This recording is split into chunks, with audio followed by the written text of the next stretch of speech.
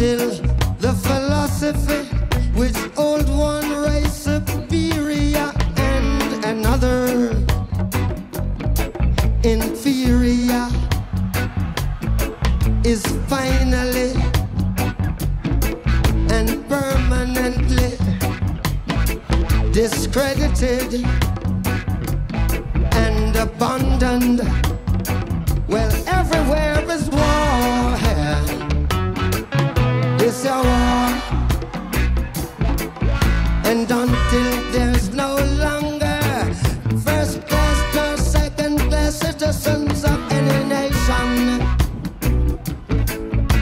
until the color of a man's skin is of no more significance to the color of his eyes, I've got to say war, yeah.